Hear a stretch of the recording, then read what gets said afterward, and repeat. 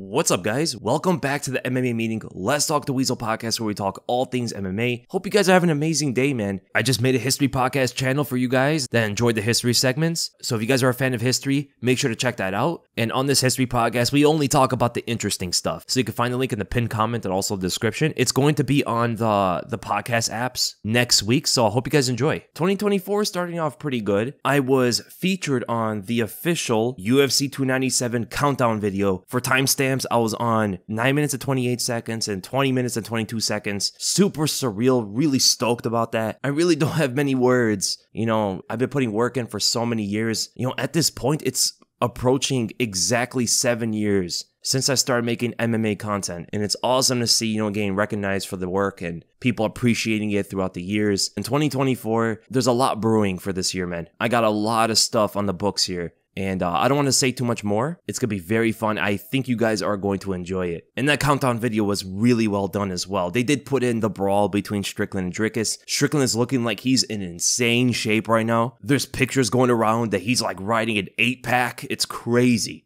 I've never seen Strickland in this good a shape before going into a fight. And Dricus, he's always in great shape. He put it pretty well. He said, you know, Strickland finally has abs. Good for him. You know, I've been fighting with abs my whole career, so he's finally caught up. But it's pretty different where you were not in your best physical shape and you became champ. What we're going to expect from a Strickland who's in this good of shape. You know what I'm saying? Can you imagine how good he's gotten now? How much better his cardio potentially is? How much of a faster pace can he put on his opponent? I'm expecting now, knowing how good of a shape Strickland is, if the fight goes into the later rounds, Dricus could be in some major trouble. And we might see a much faster Sean Strickland as well. It looks like what Dricus said to him has motivated Strickland to another level. That's what it seems like here, just with his hard work in the gym. But we still got to see how he's going to perform and where his mental state is at when the fight starts. Because he could be in the best shape he's ever been, but if he does not fight intelligently, it's not going to matter too much. And the UFC Fight Night wrapped up, headlined by Ankalaev and Walker. I did pretty good on the predictions. I got only 1 incorrect on the whole card, so that's 10 out of 11 correct on the card, and I did get a lot of them also perfectly, like with the method and what round and stuff. Like the main event, I'm pretty sure most people knew that Ankalaev was going to win, and in fact, there was a lot of huge favorites on this card. But I did pick the second round knockout, I did pick Chin Miller to win by submission, I did pick Ferreira to catch Phil Haas and put him out, Fareed Bashara to win by decision, John Silva to knock out Weston Wilson in the first round. The one I got incorrect was Nicholas Mata and Tom Nolan. I thought Tom Nolan was going to get him, and he was a big favorite going into it as well. But here's the thing about predictions. The correlation between having good predictions for a fight and your fight knowledge, the correlation is pretty weak between the two.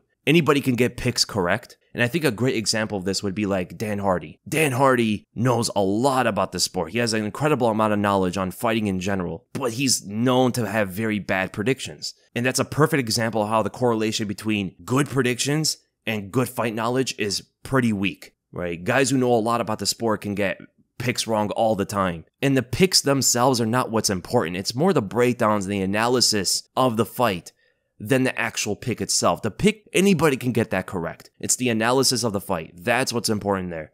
And I know a lot of you guys understand this, but I do see a lot of new fans that don't understand this yet, and we've all been through that where we thought, oh, picking fights correct means that you know so much about this sport. But I thought the card was pretty good, man. I thought the prelims went pretty well. There was a lot of finishes throughout the card. The main event had a second round knockout with Ankalaev putting away Johnny Walker. Good stoppage, and we might now have the next title contender. Ankalaev definitely learned and improved from training with Sean Strickland. That's what I saw there. He was doing a lot of stuff that I mentioned in my breakdown of the fight that Sean Strickland did against Israel Adesanya. And the two have been training together. So Ankalaev picked some things from Strickland, it seems, and I'm expecting some stuff from Strickland that he picked up from Ankalaev. And I think it's mostly with the wrestling. You know, Strickland's takedown defense in the Dricus fight is probably going to be way better than ever before. Because not only is Ankalaev a good wrestler, but he's also very big as well. This guy's a real light heavyweight. So that's going to be very interesting. Specifically with Ankalaev, those shift feints to take away the leg kicks from the longer opponent who doesn't do as well with pressure, that was perfectly used in this fight with Johnny Walker. And I'm very curious to see how his fight with Alex Pereira is going to go down if that fight gets put together. There is the presence of Jamal Hill still there. You know, he never lost his belt. He was a champ. He vacated it. We have to respect him for that. Who knows who's going to get the title shot at this point? It could be either guy, but it's going to be pretty interesting. I think Jamal Hill and Alex Pereira is going to be a much more competitive fight, and I think it's a better fight for Pereira. Pereira, mainly for the fact that Jamal Hill is not going to shoot takedowns. Right? If you don't shoot takedowns on Alex Pereira, he doesn't have to worry about it as much. The threat of it is still going to be there because it's still an MMA fight and anything can happen, but he doesn't have to worry about it as much against Jamal Hill like he would against Ankalaev. Even with Ankalaev saying that he's not going to shoot takedowns, he's going to shoot takedowns, man. Jan Blachowicz said the same thing. I'm not going to shoot any takedowns. And he shot like 10 seconds into the fight. Yuri Prochazka said he wants to test himself on the feet with Pereira, which he did, but he did eventually shoot a takedown. Ankalaev has better wrestling than those two other guys. And he's saying the same thing. I do expect him to shoot at some point in the fight, but Ankalaev does have a knack for trying to test himself against the opponent's strengths. Like he did with Johnny Walker. He didn't shoot a takedown here. He grappled with Paul Craig. He struck a lot more with Jan Blachowicz. He's shown throughout his fights that he has this ego where he wants to test himself against where the opponent is strongest. And I think that could be a big mistake if he goes that same direction with Alex Pereira in the stand-up. This is not just some other striker. This is not a Johnny Walker. This is not a Jan Blachowicz. He is a specialist. To test yourself in the stand-up with a striking specialist is a different game you're playing, man. No, that doesn't throw out everything about Ankalaev's success in the stand-up. He could find some good shots. He is a big guy who can knock you out with one single strike, and we saw that Alex Pereira doesn't do as well against southpaws who are blitzing him down. But the thing is, Ankalaev doesn't usually like to blitz you down. He's more of a counter striker. Even shown in this Johnny Walker fight. He's a lot more vulnerable when he's moving forward himself, being aggressive with his own striking and try to open them up forcefully. There is where I think Alex Pereira can absolutely find some big counter punch to put Ankalaev down. If Ankalaev goes out there and wrestles, I think he should win the fight. And I believe a lot of people know this as well. He is the best wrestler probably in the whole top 15. Not so much of a submission game. I'm pretty sure he has submissions in his arsenal, but he just usually doesn't go that direction. With Pereira, I think there could be opportunities for him to find some submissions here and there. He's got his back taken already in the UFC, but I'm guessing that Ankalaev is going to try to beat him through ground and pound instead of submitting him. Jim Miller with that fantastic submission win over Gabriel Benitez, landed some very good left hands that didn't allow him to get away with those leg kicks. So he was answering the leg kicks constantly with his own. And Jim Miller's got some very good low kicks, man. It's a great win for him to get to UFC 300 because I don't think he took enough damage. Wait, they just announced it. Jim Miller is fighting Bobby Green on UFC 300. So it's not going to be Paul Felder. I like the fight for Jim Miller because Bobby Green's another veteran and they've never fought each other, which is very crazy. These two guys have like the most fights in the lightweight division and never fought each other, but they did get scheduled 3 times, I believe, and it never took place. Finally, they get to meet at the grand stage of UFC 300. I'm super excited about it, but the only thing about Bobby Green is I don't know if he should return that quickly. The knockout loss to Jalen Turner was horrible, man. I don't expect him to return with a clear head. The ref let it go for so long. I don't see how Bobby Green didn't suffer any kind of severe brain damage. And Jim Miller could potentially catch him with something big in this fight and get that win. Even though Bobby Green's a way better boxer, if Jim Miller lands one big shot, I think Bobby Green can go down and then potentially gets knocked out or submitted afterward. But I do like it on paper that Jim Miller and Bobby Green will finally fight each other. I think that's a great storyline. Oh, Max Holloway and Justin Gaethje is on the card, as we all expected. But back on this fight night card, there was a lot of fighters that stood out. Joshua Van looked really good. John Silva delivered as well as expected against his opponent Wilson. Mario Batista had a very good performance. That was a good fight with Ricky Simon. Bruno Ferreira did get that big knockout, but the guy that really stood out for me was Marcus McGhee. I expected great things out of Marcus McGhee, and he delivered way beyond expectations. I thought the fight with Bolaños was going to be kind of competitive because Bolaños is not a bad striker at all. But McGee's shot placement was so on point. His footwork was good. His power was steady the whole time. That short right hook after the combination off the high kick was beautiful stuff, man. I love the way his punches are so in tight like that, not a lot of motion, and he's able to hurt you with every single one of those punches. He doesn't need to wind up and swing big to hurt his opponent, and that's when you know the guy has good boxing. Marcus McGhee is going to do amazing things in this bantamweight division. He's one of the more promising prospects of the bantamweight division right now. And now let's get into the news about Justin Gaethje versus Max Holloway for the BMF title. So there is a potential to have, I guess, like 4 title fights if you count the BMF. At least 3 for sure, because there's no way Zhang Weili versus Yang Xiaonan headlines the card. And my prediction on Twitter, or X, seems to be coming true of how the fight card is laying out. So I had Alex Pereira headlining the card against somebody, Leon versus Belal 2 as the co-main event, Justin Gaethje versus Max Holloway, and maybe Yuri versus Makhachev is on the main card, or it's going to headline the prelims. And of course, we all knew Jim Miller was going to be on it. And I still see that right now. I think Pereira might be headlining the card because there's no way you can headline with Leon versus Bilal. Now, with Justin and Max, I'm scared for Max in this fight. He's probably going to get hurt out there. He's a very good tactician. He's technical. He has a very good offensive game. And Justin could let him work a little bit in the first round because Justin these days doesn't really put the pressure on you like he used to. So there is a way for Max to build on his momentum and overwhelm Justin Gaethje. But if you want the normie take of this, it's Justin definitely hits harder than Dustin. So every single shot can definitely hurt him. Max has taken a lot of damage ever since the Dustin fight, so his chin at least could be a little bit softer going into this,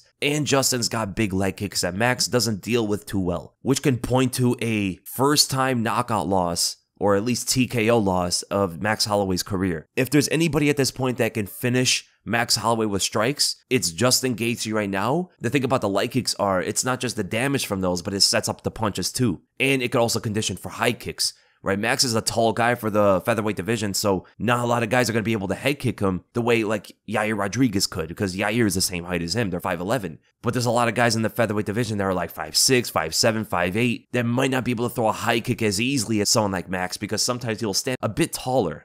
Justin doesn't have to worry about that, so he can condition the leg kicks into high kicks very well in this. He can hide his right hand to deliver with the high kick as well. Every single punch is going to be damaging. All the punches are going to have the purpose of hurting Max, and Justin could do it moving forward and backwards. Dustin could do that too. Right, Dustin has a very good check right hook that he hurt Michael Chandler with, but the way that Justin gets to a sudden stop and explodes out there like a bowl off the right hand and then follows up with the left hook, kind of similar to what he did to Tony Ferguson, and he can even catch you with big uppercuts if you want to change levels on him for body shots, and we do know that Max will want to target the body against Justin, so if Justin could time the level changes as Max is ducking in for the body right straight, he could catch him with that uppercut that he was landing on Rafael Fiziev throughout the fight, that he dropped Michael Chandler with, so we do know that Justin has a very good right uppercut. Justin has always had this power with him, but the most dangerous thing about Justin now compared to before is how good his timing is and how composed he has gotten. Combining that with the power, Max could be in a lot of trouble in this fight, man. But it is for the BMF title, and Max is trying to show himself to be the baddest man in the UFC by taking this kind of fight. He should be at a disadvantage. He didn't deal well with the power last time. He's probably not going to deal with it that well this time against a more powerful guy. Now, here's the thing. What happens with the winner of this fight? That's very interesting to think about, because Islam is most likely going to fight in the summer, or they're going to wait him out for the Abu Dhabi card later in the year. And why they might hold him out until the end of the year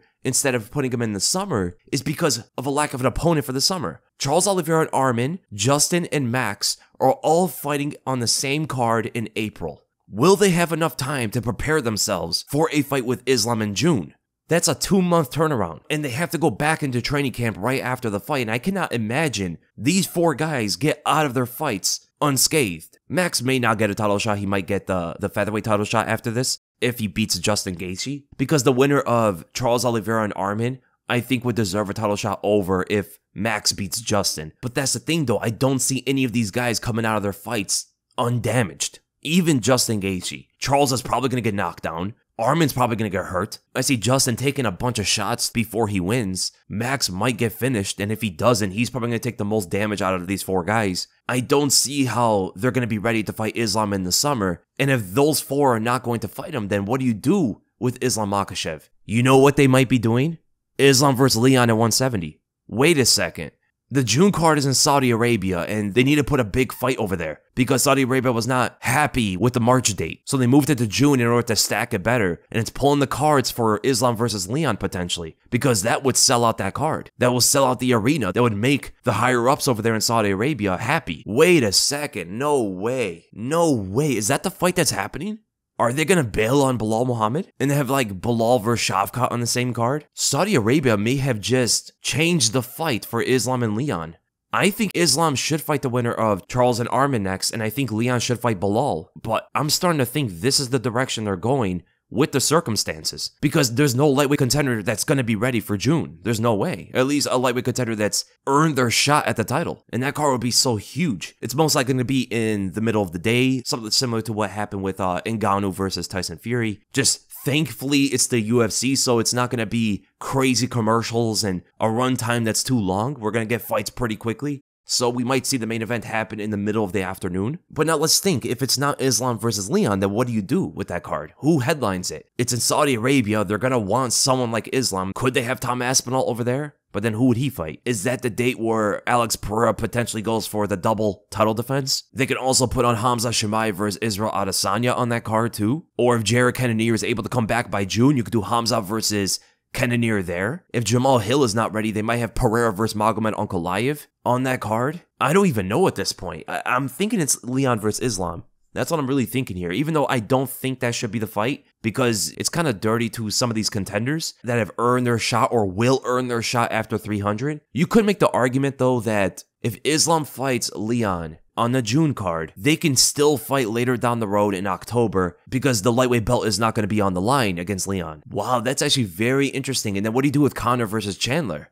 Because Conor was saying that he's going to fight Chandler in June because of the move of the Saudi Arabian card. Are they going to have 2 pay-per-views for June? Because sometimes they do that. They do it a lot more with July, but this time they might move it to June with 2 pay-per-view cards, one at the end of the month and then one in the beginning of the month. So they can have both Islam and Conor headlining cards in the same month, which would be enormous for the UFC. If we go back down memory lane, when do you think light heavyweight was at its best? I was thinking about this the other day. I think light heavyweight is pretty fun right now with Pereira on top, Yuri Prohaska, Magomed Ankalaev doing great things right now. Jamal Hill is out there. Nikita Krylov is better than he's ever been. I think 2015 was when 205 was at its peak with talent. You had the 4 titans in their primes at that time. John Jones, Daniel Cormier, Alexander Gustafsson, and Anthony Rumble Johnson. They were all at their very best. I guess you can argue that DC was a better heavyweight than he was a light heavyweight. You could put an argument for that, or he got better later, because his performance against John Jones in the rematch, it looked like he was better in that fight. Even though he did get knocked out, he was performing pretty well up until that point. He got caught by Jones in a rematch. There's the narrative right now that Ankalaev is the wrong guy to accept rematches with. John Jones is like the preeminent rematch fighter. This was shown against DC and Gustafsson. When a fighter is able to perform that much better in a rematch like that and get a greater result, it shows their intellect in the game. It shows their ability to make game plans and find their ways through different weaknesses and avoiding certain strengths about the opponent that both John Jones and someone like Magomed Ankalaev have shown, right? These two guys are very intelligent when it comes to understanding the opponent's game in a rematch. But John Jones seems to be the very best, the cream of the crop when it comes to taking a rematch and performing much better, and that was one of the best DCs I've ever seen. Daniel Cormier was operating at such a high level in that fight, especially with his boxing. And we know how difficult John Jones can make it for his opponents to get in on him, right? He has that post and retreat, lingers with the lead arm and moves away from you, and it can keep you on that outside range for long durations of the fight. And DC found his way in, being Jones' shortest opponent. Some of it was like hand trapping with his power hand, making his body a lot more square, which was an issue for his body shots, right? John Jones was really lining up those body shots very well that Stipe eventually later brought into his game against DC as well. But reaching with his right hand was allowing him to get in closer on John Jones, leading a lot of his combinations with the left hook. But those half-beat left hooks to the body from Jones were crazy good, man. Picking at DC, and DC was able to use his toughness in order to get through a lot of this, where other opponents probably would not be able to. You know, the pocket exchanges with DC were pretty good as well. It just, he fought a much smarter opponent. John Jones is so good, man. He's a light heavyweight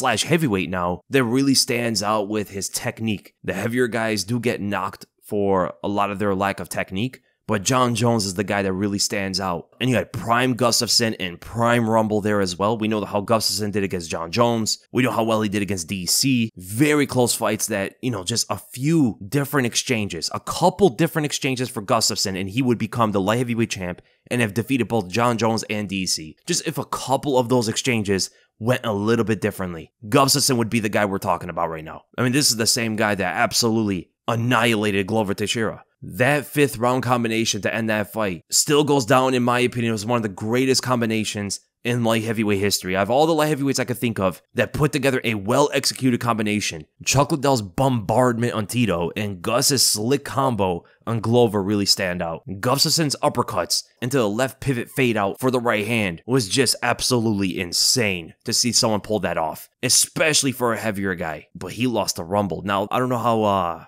present it is anymore, but I know back in those days, some people were taking that win away from him because there was a potential headbutt. There was a lot of controversy about a headbutt in there. But we do have to also remember that Gustafsson did poke Rumble in the eye right before that happened. And it usually goes that way with Rumble in his fights. Rumble was the most eye poke prone fighter ever. He got poked in the eye by so many of his opponents, and then as soon as it happens, he clobbers them and they just flail around the octagon. Could you imagine if Rumble fought Jon Jones, how many times he would have gotten eye poked?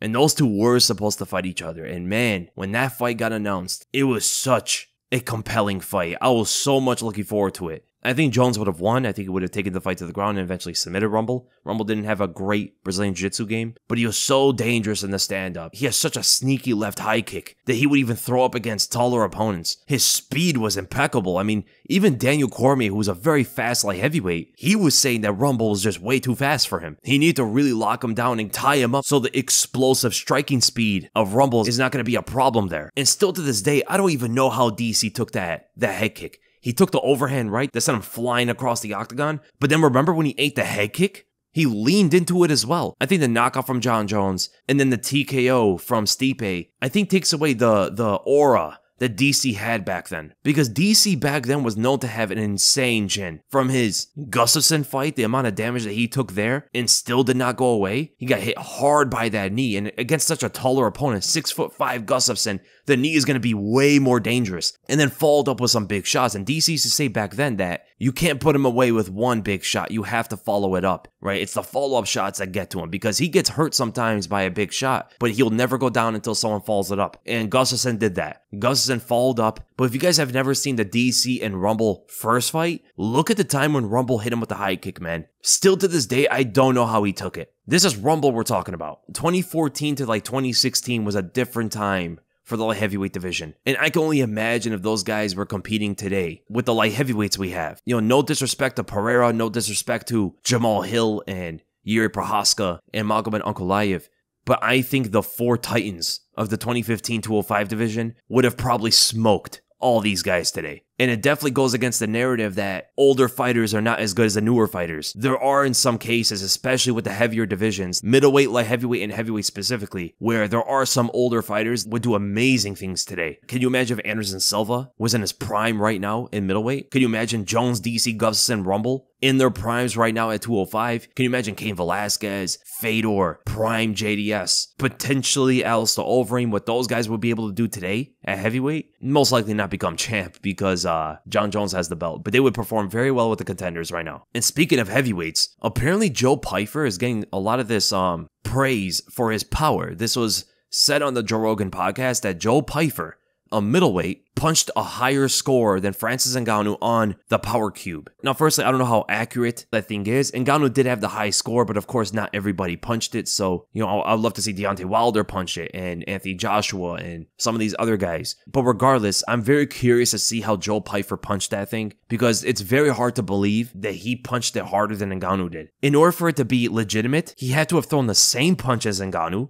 right? Ngannou threw the right straight and the right uppercut. I forgot which one had the high score. And he was standing right in front of the machine. He did not move. He was not steps away from the machine and then ran up to it and hit it. I'm curious to see if Joe Pyfer was like standing a few steps away from the machine before he threw his punch at it. If you got a head start, it's going to make your punch so much more powerful. Like for an example, look at the way Eddie Hall punched it, right? He hit the power cube and he got pretty close to Ngannou's record. Now he's a massive guy, but he was standing way further away than Ngannou was. And he was leaning all the way back before he threw it. Put all of his weight into the punch. And Joe Pyfer said he has a recording of it. So it's going to be interesting when he puts that out there. Now, the thing about the power cube and throwing your hardest punch at it, it doesn't translate to fighting too much. Because even though if you swing back a big punch at the power cube machine, it's going to generate higher numbers. But in a fight, these punches sometimes do not have the same kind of impact. It's because the opponent is moving a certain way. It's because of the anatomy of the human body. Precision, in my opinion, is way more important than real power to get a knockout. This is why sometimes you see someone throw some big winging punch and they don't knock out the opponent, but then you're able to put them down with a very quick straight or a left hook or a jab even. But you were throwing these haymakers at them in the same fight, but was not able to put them down with it. You put them down with a short, quick punch instead. This is why the power cube is not too important. Knockdowns and knockouts aren't always about power. A jab can knock down the opponent and present quote-unquote more power than an overhand or something like that. It's because the power itself in the punch is not nearly as important as it is for punching a machine that doesn't move. The target is there, you know. If the opponent is standing there, then yes, it is going to be true. But fighters just don't stand there to take hits like that. The amount of power gain taken away from a punch when you just simply roll your head with it, I think is very much understated in sports. For an example, if I threw a big right hook and you move your head with the punch, that would probably inflict less damage than me if I hit you with a jab square on. Even though I put way more power and weight into this right hook, it's going to be weaker than if I hit you with a very clean jab that you did not move your head from. And with that, let's go right to the questions. We're going to start with Mike. Hey Weasel, love the content. Have you seen Islam's new tweet about wanting to defend against Gaethje in June, then fight the winner of Arman and Oliveira at Madison Square Garden in November? Seeing that tweet, I feel sorry for the man because his MSG dream is probably never going to happen. Yeah, it's exactly what I was thinking too. That got me thinking that Islam's chances to connect with the Western fans is being robbed from him. That's a very good point. There's so many places that Islam could fight and gain more fans. Canada, MSG, Miami, T-Mobile, Salt Lake. But the UFC and the Abu Dhabi guys are desperate to save him for the Abu Dhabi card every single year, and it's really annoying. I know Dana has announced that Islam is injured and will fight in the summer, but I'm worried that it's going to be pushed back to October anyway. What's your take on it though? Also, for the life of me, why is the man who got knocked out brutally at UFC 294 in Volk defending his belt at least 4 months before the winner in Islam, who took literally no damage in the fight? Either UFC has bad management, Volk's got a literal death wish and hates himself, or Volk is extremely delusional about his own capabilities. This is a great question, man,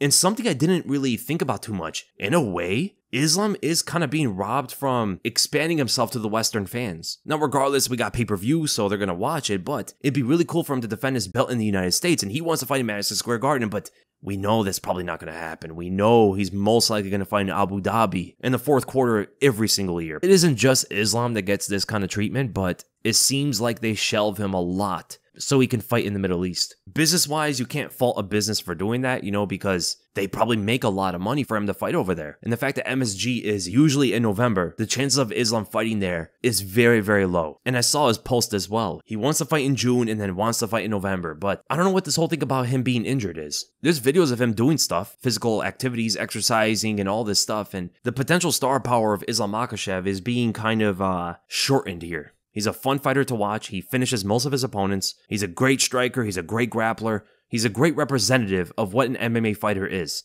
Guys like him, guys like Volkanovski, guys like John Jones, in the cage. These guys show the evolution of an MMA fighter, what they should be looking like. In the future, someone's going to take that representation for themselves, as the sport evolves. And it's crazy that whole thing is getting taken away from so many Western fans to witness in person. And you could potentially broaden out his fan base, right? Broaden out his star power to be much more globally than just one area of the world. And this goes true for every fighter. Any fighter who has any kind of star power, it'd be awesome to see them get spread out globally than just focused in one area. But you do see this with a couple other fighters as well, like for an example, GSP. Even though he fought in different arenas, he fought at UFC 100, they mostly did save him for Canada. And John Jones usually does not fight internationally. He's usually only in the United States, fighting in Las Vegas or Madison Square Garden. He's very much US bound. But then you look at what they're doing with Zhang Weili, right? Zhang Weili is fighting a lot in the West. She's fought in China, but as a champion, she's mostly in the US. So with her, it looks like the plan is to broaden out her star power, and then eventually she comes home to China for a massive event. And in terms of like your second question about Volkanovski taking the fight around 4 months later, but Islam, the guy who took no damage in the fight, he's out for some time. Now, I don't know how injured he is, but stemming from some of the videos that he was posting out, he doesn't look too injured. But then again, he didn't say anything about his injury. He was saying that he wanted to fight in March, and now he says he wants to fight in June and also in November. It seems like his plan was to fight 3 times this year. March, June, November. But it looks like we might only see him twice this year, in the summer and then probably in October for Abu Dhabi. And Volk may be delusional of his capabilities. That can absolutely be true because most fighters are. And if you're at the highest level, your delusion about yourself is probably at an all-time high. This is not just for Volk, this is for every fighter who wants to do amazing things in this sport. You absolutely have to be delusional about yourself. You have to think of yourself as the best fighter that's ever stepped foot on this planet. And what could come with that is, I could fight in 3 months. I could fight in 4 months after getting knocked out. Of course I can. I'm the best. I gotta believe in myself. And a lot of the times, these guys want to get that taste out of their mouth. They want to get back in the win column. Imagine getting knocked out like that in the first round, and you're still a champion. You still hold the belt. You're still the king of the 45 division. But your very last fight was a bad knockout loss. You've never lost like this in the UFC on a grand stage like that too. And you're living with that for months, right? I don't even fault Volkanovski too much, like mentally trying to get that loss out of his mind, especially with how competitive this guy is. Volkanovski is an extreme competitor. This guy was willing to take up a title fight at 55, coming off surgery against one of the best fighters in the world. He wanted to take that up on short notice. That's how competitive this guy is. But that's what I think the managers and the coaches have to bring you back to reality. He took the fight. He has to compete now. He has no other choice but to show up on fight night. And it could be a mistake or it could not be. The fight with Ilia Topuria is going to answer a lot of questions, not only about Volkanovski, but for all different kind of fighters who want to take up fights with quick turnarounds off of knockout losses. Volkanovski is putting everything at stake under such circumstances that he himself is doing. He is putting himself in the situation. Nobody told him to take the Islam fight on short notice. They had the backup fighter with Gamrot.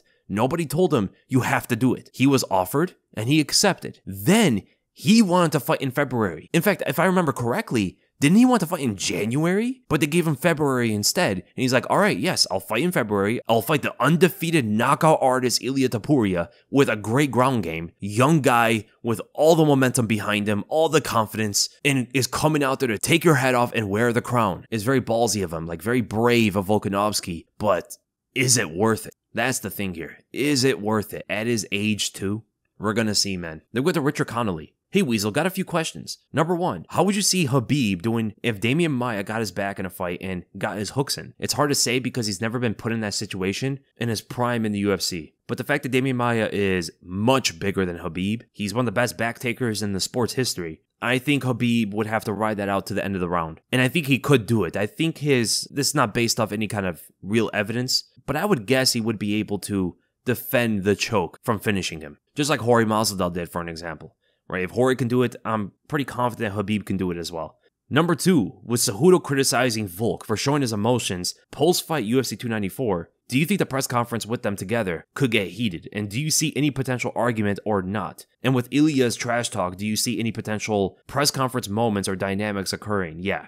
Cejudo always wants to ruffle people's feathers and, anybody around his weight class. The fact that he's talking about Volkanovski still means that he still wants to fight him. Right, that triple champ status is still, I think, actually the only thing that's pushing Cejudo to keep fighting. Just the chance of getting the featherweight belt, I think, is the main thing that's keeping Cejudo fighting right now. But he needs to get that bantamweight belt in order to do so, right? Because if he went up to featherweight right now, they would not give him an immediate title fight. And I don't think he wants to take several fights in the featherweight division. He just wants one. And in order to go down that path, he needs the bantamweight belt first. So when he's talking about Volkanovski's emotions and how he should not be doing that stuff in front of the public, I can understand what he's saying. Sometimes you don't want to be too vulnerable, express yourself, especially after getting knocked out like that. But at the same time, I think it's very good for a lot of fans to see that because it shows the realities of a fighter's mentality. Even someone as strong-minded as Volkanovski, he even gets emotional like that after a loss. He even breaks down like that. It humanizes Volkanovski and makes people love him even more for it. So I do disagree with Cejudo somewhat in criticizing Volk in that moment. This guy's at the pinnacle of a sport, and he failed at something that he dreamt of doing, right? He failed at something that he got so close to achieving earlier in that year and knows that it got away from him. The chance of ever becoming a double champ is over for him forever, and he knows that. And also getting knocked out in the same process. It wasn't just another loss. It was probably the worst way he could have lost. So yeah, it's very understandable for Volk to be emotional in that moment. And in the 298 press conference, Cejudo's going to say a lot of stuff about Volk. Ilia might say some stuff about Volk as well. When they had that seasonal press conference with Strickland and Dricus and all of them, Ilia didn't have as much to say. I think because Strickland and Dricus took over the show, right? Strickland was talking a lot. There wasn't as much room for Topuria to get some words in there, but at 298, he is the headliner. Him and Volk are the main attraction of the show, and they're going to be asked questions more than anybody else. So I'm definitely expecting way more trash talk from Topuria in this press conference. And we'll see if he can get in Volkanovski's head. Because I think Volkanovski is going to be the target of the trash talk more than anybody else up there. From both Cejudo and from Ilia Topuria. Then your third question, if Saint Denis beats Poirier and gets to fight Islam, Do you think it'd be way too much, way too soon for him? And do you think Saint Denis' style would work well against Islam or badly? We love the hard work you keep putting in, bro. Thank you so much, man. I don't think Saint Denis is completely out of this fight. It's crazy that he's the favorite in some of these odds. That I don't agree with at all. Dustin should be the favorite. That's not to take away Saint Denis' power. That's not to take away his grappling technique. He has good wrestling. He has the open stance for the high kicks. He's a big, long guy that could work with a lot of stuff here. But let's say he beats Poirier. How would he do against Islam? I think he has a better style against Islam than he does against a dangerous striker with good takedown defense. Against Islam specifically, he could work off of that long jab. He could work on defending the takedowns. Again, he's a very big guy, and I'm expecting some good takedown defense out of him. Making the fight as chaotic as possible with his aggressive approach against Islam could make him fall into some big counter shots. Islam is quite good on finding his shots on the back foot, but Saint Denis is a tank, right? If he can take that big shot and keep going, like it doesn't deter him, it doesn't knock him off balance, and he's able to take the punch and deliver with some massive left hand or something, that could give Islam some trouble here. Islam has not fought some super durable guy yet at the highest level. I think not necessarily Saint Denis' skills overall. I think his durability, size, combine that with his aggression is the biggest difficult thing for Islam to get through, because it's going to be the first guy where Islam can hit and he doesn't go away. There's a potential of that there, unless Islam is that precise with his shot and becomes the first guy to put Saint Denis down by sniping him with that single counterpunch. As of right now, I don't see it because of how durable Saint Denis is. And I wonder what happens to Islam once he counters Saint Denis, but Saint Denis tanks it and throws some big punch right behind it. Will Islam be ready for it? He could potentially shoot under for a takedown. He could potentially move away, fade out from there. That's what I'm looking forward to when it comes to Saint Denis' style. Then we go to Nana Oho. Hey Weasel, love your content. Sounds weird, but do you think at one point Islam took PEDs? He did pop for the same thing the Olympic team did. Dana's saying he is injured, but in Instagram, he's doing exercises. And then you have a second question. So regarding Islam taking PEDs, I would never doubt any fighter taking PEDs ever. He did pop for something a long time ago. They do say it was like medication and stuff, kind of similar with the whole thing with Usman or Magomed. I'm not going to accuse anybody of purposely taking PEDs without evidence. I think it's very unfair for these fighters, and it's a big accusation against them. And then your second question, what happened to Colby on his fight with Leon? What if the switching of stands and preview of Masvidal versus Diaz boxing? What happened with Colby with Leon? I think it came out that he injured his foot in the first round, which could explain a lot of the lack of aggression from him. If we do remember in the second Usman fight, Colby was also not aggressive for the first round. So it looked like maybe he was going that same direction, but then he didn't try until it was way too late. When you're down like 2-3 rounds, you gotta go, man. Injured or not, this is your opportunity. You're in there. There's no redos. You gotta work with what you got. If you're injured, you gotta fight through it. Remember when Uriah Faber fought Mike Brown with 2 injured hands and he started throwing elbows? You gotta work with what you got. And it seemed like Colby, he just didn't want to get knocked out. And he'd rather take this other route where he can kind of still play the character and say how he was robbed and stuff like that. You can't say you're robbed and you can't play the character if you get knocked out. So he played it safe. And I think so that's one aspect. I think he also was a bit ring rusted. He definitely looked like it, not only in his striking, but also his wrestling was a lot sloppier than before. And also, Leon's distance game messed up Colby Covington and how to find that entry. But at the same time, you have to just go. Colby had to make his entry. If he can't find it, if Leon's not giving it to him, force his way into the wrestling.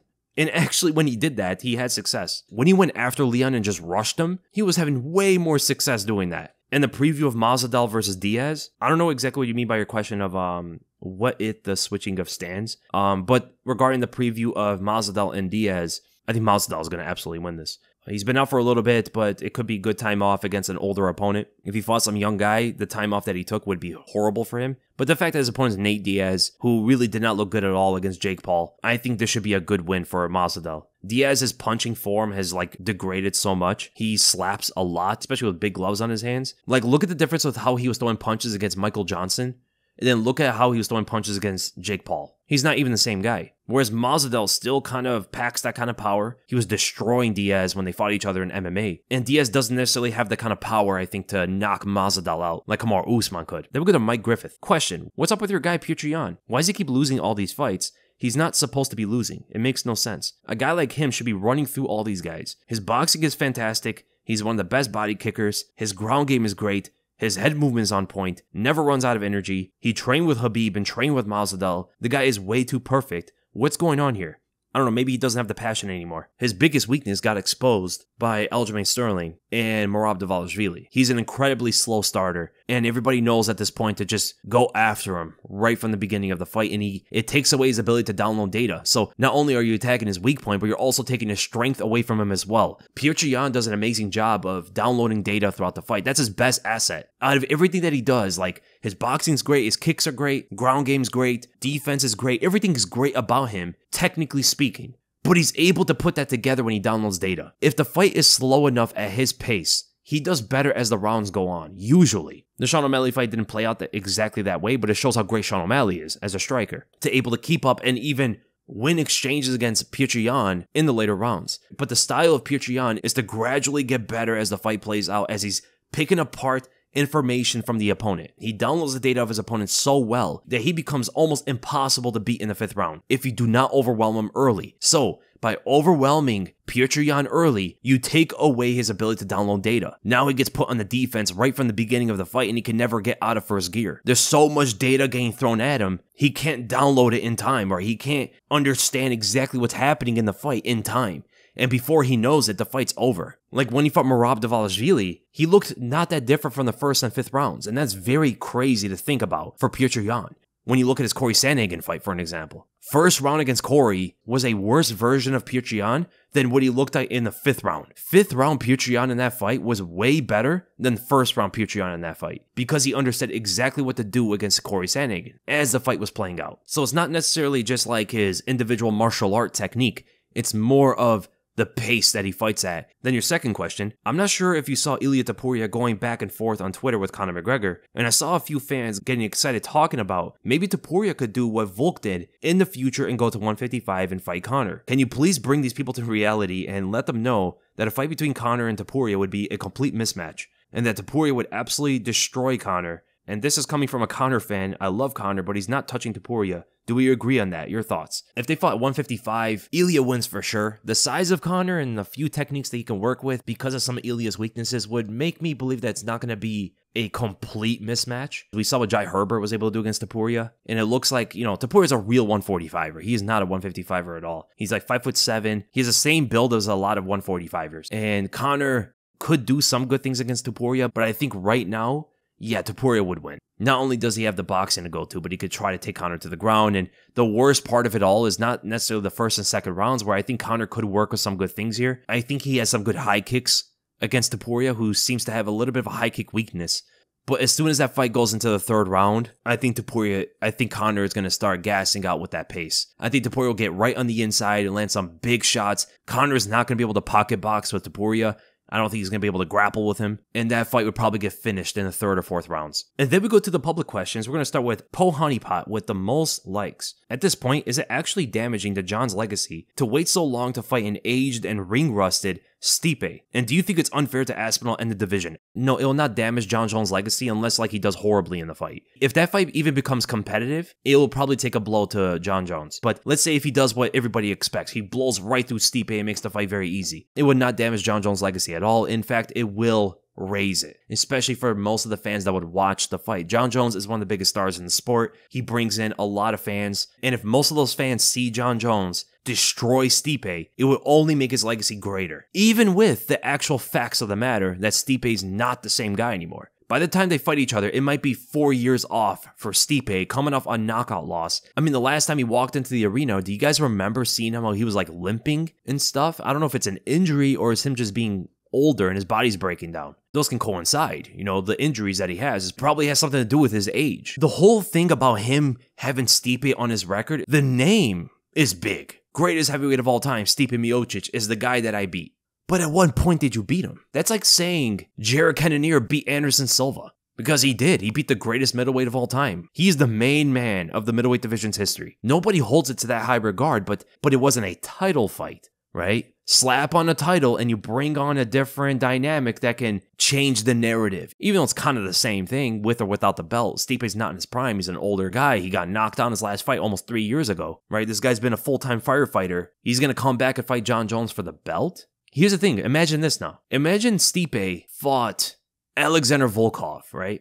And let's say Alexander Volkov knocks him out in a non-title fight. Would people hold that win as highly as if Jon Jones beat him in a title fight? That's my big question. Because I think nobody would. Even though it's the same Stipe, same exact Stipe that Jon Jones will fight, but Volkov knocks him out in a non-title fight. Nobody would hold that win at the same kind of respect than Jones beating him in a title fight. That right there is how you know. Because not only would Jones beat Stipe right now, a lot of these guys would probably beat Stipe right now. Curtis Blaydes would probably beat him right now. Tom Aspinall would absolutely beat him right now. Heck, even Ciryl Gane might be able to beat him right now, even in a stylistic uphill battle. But because it's Jon Jones on a title fight, it's different when it's actually not. It's the same exact Stipe if Volkov fought him right now in a non-title fight, if Curtis Blaydes fought him in a non-title fight, if Almeida fought him in a non-title fight. It's the same exact guy. But if those fighters beat him, nobody would say this, right? Nobody would say, oh, they beat the greatest heavyweight of all time like they will with Jon Jones. Isn't that crazy? So yes, the name being on Jones' record is great, but knowing the circumstances, it really isn't. It's like beating Anderson Silva when he's out of his prime, or beating GSP out of his prime, or like Chuck Liddell. It's not the same thing. It doesn't hit as good. And the hardcore fans absolutely understand this, but I think the casual fans would eat it up that, oh, Jones just beat the greatest heavyweight of all time, not knowing that Stipe is way over the hill. And not only is it unfair to Aspinall, it's completely unfair to the whole division. The guy's holding the undisputed title. He is injured, which I understand, but what happened with Jamal Hill and Nir Prohaska when they got injured? They vacated it, and everybody respects him for it. But it is a selfish sport, right? Why would he vacate it when he could just hold on to it? He knows that he's going to fight Stipe. He knows he's going to make a lot of money out of that fight. Why? Why risk the title? Why take away the title and risk higher pay, right? Why would Jon Jones do that in a selfish sport? Even with that in mind, it is absolutely unfair to all the other fighters. So you either like it for Jon Jones or you like it for the other fighters. So in a way, you're either siding with Jon Jones here or you're siding with the whole heavyweight division, right? Which side do you take there? They're with the bros dead. If Benoit beats Poirier, where does Poirier go from there? I can see a few different career trajectories for him, but would like to hear you break it down. Keep up the great work. Thank you so much, man.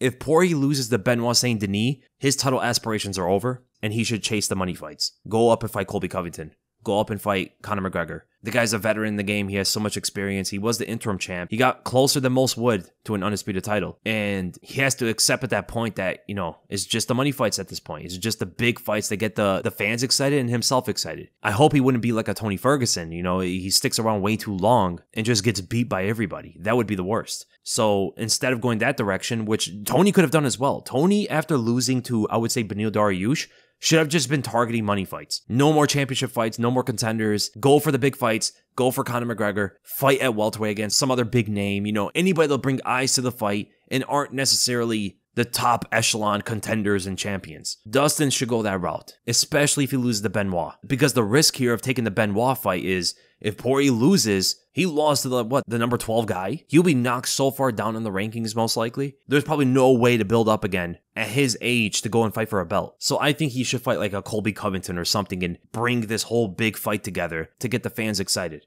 But the guy's doing very well outside the octagon as well. So he has businesses and he doesn't have to go for the money fights, but that would be the big thing for him. Then with the Levi. Oh, you just reminded me of Attack on Titan's ending. I didn't really like it too much, but a lot of people do seem to like it a lot more than the manga. But you have 3 questions here. So number 1, what's the biggest animal you can beat with your bare hands? Oh, now we're getting to the real questions. An average person can most likely beat a coyote, which weighs around like 30 to 40 pounds or something. It might sound crazy, but I believe an average athletic fit person can beat a cheetah in a fight. In an enclosed space, not in the wild. Because when you bring in hunting tactics and sneaking in the grass and stuff like that, it could be pretty difficult to fight off a cheetah who can attack by surprise. But in a fair fight, no weapons, nothing, I think a human could beat a cheetah, but will get severely damaged for sure. A lot of people don't know this, but cheetah's claws are actually not as sharp. Their claws are usually more blunt, and their bones are light as well. They can't retract their claws, which is very different than the other felines. They could still cause a lot of damage with those, but they're not going to be as dangerous with their claws as other cats. And so if a cheetah's attacking you and you can avoid their bite, try to get them in a choke, I think a human can absolutely win that. So even though we hear about cheetahs, you know, they're very fast and they're great hunters and stuff like that, in a one-on-one fight with a human, I think a fit athletic human can beat a cheetah. Your second question, how many 4th graders can you beat in a fight at once with no weapons? Maybe like 10. Maybe more. I'd be punting them like footballs. And then your third question, you think Hamza can beat a wolf or Khabib can beat an eagle? I think Hamza could beat a wolf, and I think Khabib could beat, well, with an eagle, how do you even fight it? You have to wait for it to come down, right? And eagles are huge, actually. But Khabib will like grab those wings and just tear it apart if he wanted to. Then we go to the worst box. Who do you think are the toughest contenders for each current UFC champion? For John Jones, it's Tom Aspinall. For Tom Aspinall, it's Curtis Blades. For Alex Pereira, it's Magomed Ankalaev. For Sean Strickland, it's probably Hamzat. For Leon Edwards, it's Shavkat. For Islam, I would say it's Charles Oliveira. For Volkanovski, it's Ilia Topuria. For Sean O'Malley, it's absolutely Merab Dvalishvili. And for Pantoja, I think it's Brendan Moreno. Honestly, when you really think about Pantoja fighting these other contenders, it's really hard to see anybody beat this guy. I mean, I think about all the other champions and how long they can reign, and I look at Pantoja. Pantoja probably has the best chance of a long championship reign than any of these other champions right now. He's already beaten so many of the contenders. He beat Manel Kep. He beat Brendan Moreno 3 times. He beat Brandon Royval twice. There's going to be a lot of rematches for this guy. Then we go to the Renegade Moose. With Eljo saying the Sean fight wasn't his biggest payday, and seeing how stacked UFC 299 is, do you think it's possible Sean isn't as big of a draw pay-per-view wise? Yeah. I think Aljamain kind of confirmed it, because I don't think he would lie about it. He took part of that championship fight. He knows what he earned. He got pay-per-view points for it. O'Malley's still like somewhat of a star compared to the other champions right now. Like, I can imagine he's bigger than some of the other champions for sure. Now, the argument that they're stacking 299 in order to increase O'Malley's potential star power. But here's the thing a lot of people have to understand about stacking cards for pay-per-view sales. This is the honest truth. Most of the fighters, the casuals do not know or care about. It is what it is. For us who are familiar with way more fighters than just the big superstars and the champions, it's different for us, right? We look at a card with Jack Della Maddalena on it, Gilbert Burns, Michael Page, Kevin Holland, Curtis Blades, Jelton Almeida, Mateusz Gamrot, Rafa dos Anjos, Piotr Jan, Song Yudong. When we see these names, we think it's super stacked, right? But then look at through the casual fans' perspective.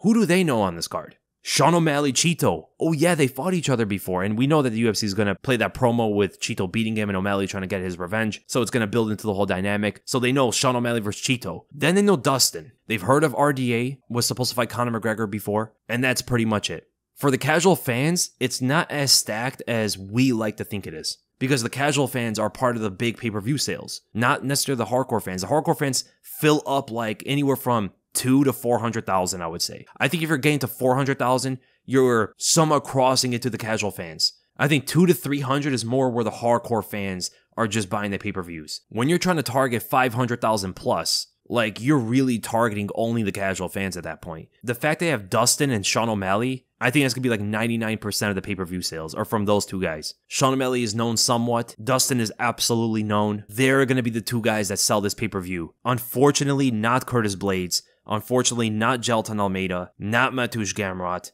Not Gilbert Burns. Not Piotr Jan. I mean, they probably heard of Piotr Jan. I think the casual fans know Piotr Jan as the Russian guy who got DQ'd where he was winning the fight. Because remember what card that was. That was on UFC 259. That was headlined by Jan Blachowicz and Israel Adesanya. Piotr Jan versus Aljamain Sterling was the third title fight, and we know that card sold 800,000 buys, which is absolutely into the casual sphere, like 100%. Once you get 800,000, so many of the casual fans bought it. It was Adesanya's biggest pay-per-view event, and that's where Piotr Jan got DQ'd against Aljamain Sterling, right? So the casual fans, they know Sean O'Malley, they know Dustin Poirier, they've heard of RDA in the past. He was supposed to fight Conor, he was the guy that pulled out with the foot injury, and then they know Piotr Jan for the guy who got DQ'd. They went to Jim Irwin. What do you believe is the most underrated aspect or skill in MMA that fighters and fans often overlook, and how do you think it impacts the dynamics of a fight? Who would win if they were the same size, Sean Strickland or Sean O'Malley? What is the most underrated aspect or skill in MMA that fighters and fans often overlook? This might be Taekwondo bias, but I think a sidekick is very underrated. It's such a great technique, man. It's so good and so easy to learn, especially with the game being so meta with feinting.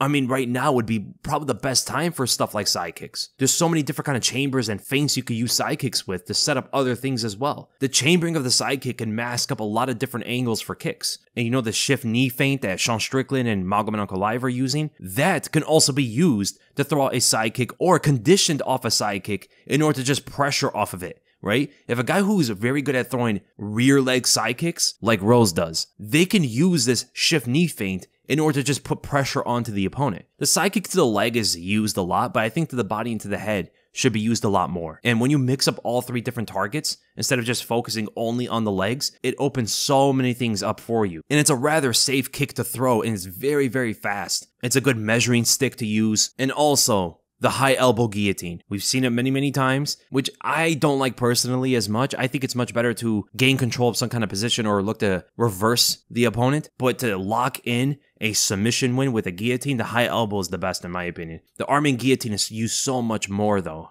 And who would win if they're the same size? Sean Strickland or Sean O'Malley? Absolutely Sean O'Malley. Most bantamweights will. I mean, when we're talking about like size parity, the smaller guys are usually more technical. And then last question, we're going to go to Japoopy Booby. Who do you think are the most underappreciated or forgotten past champions / contenders in the history of each division? My picks would be 125, Kyoji Horiguchi, 135, Rafael Sunsao, 45, Ricardo Lamas, 55, Bendo or Gray Maynard, 70, Carlos Condit, 85, Luke Rockhold, 205, Ricardo Arona, and heavyweight Fabrizio Verdum. That's a good list. Huge respect on Kyoji Horiguchi and Bendo. So I would say at 125, Joseph Benavidez. He's not forgotten, but he's very underappreciated, where people don't even think he's that good. Benavidez in his prime was insanely good. He's absolutely one of the best fighters to never win the UFC title. But I like the Kyoji Horiguchi pick as well. He's a lot more forgotten than underappreciated. For 135, I would say Miguel Torres. Especially for today, a lot of the newer fans don't know anything about him. He was such a good fighter. He was like 37-1.